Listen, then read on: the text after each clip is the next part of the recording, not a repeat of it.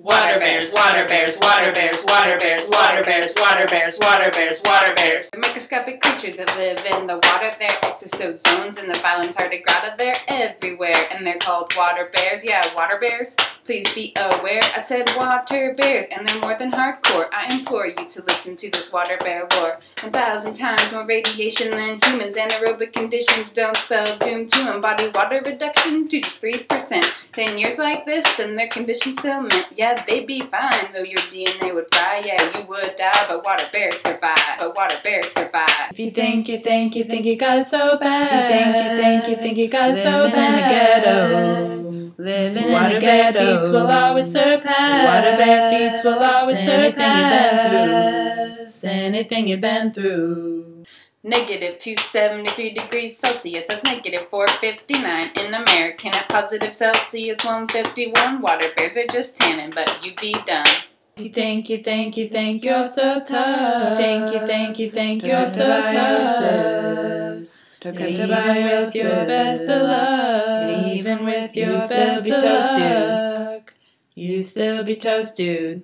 At 0.01% normal metabolism, you would starve, but water bears are just chillin'. Yeah, they got 8 legs and a tubular mouth, surviving with style through the driest of droughts. Yeah, they've even been to space and lived 10 days in a vacuum. Yeah, that's right, I said water bears have been to space. Water bears phase 2, turn up the bass. Yeah, that's right, I said we took water bears up a few atmospheric levels.